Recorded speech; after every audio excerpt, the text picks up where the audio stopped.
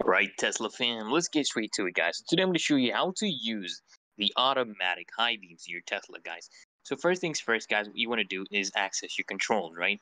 So first you want to tap on controls on your touchscreen.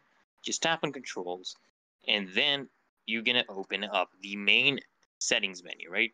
And then you just want to go to light settings, guys. Go to light settings, right?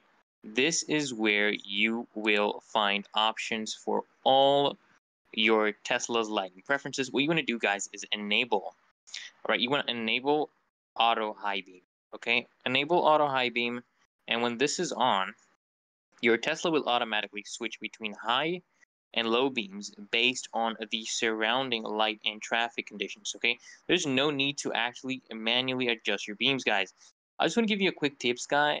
Look, so basically, auto high beams only work when you're driving at night or low light conditions, okay? And your car will handle the rest.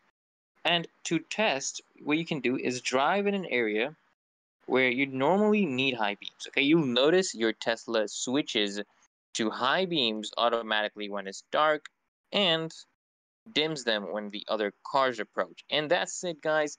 Hit that link in the description, guys, to explore even more cool features for your Tesla. See you in the next one.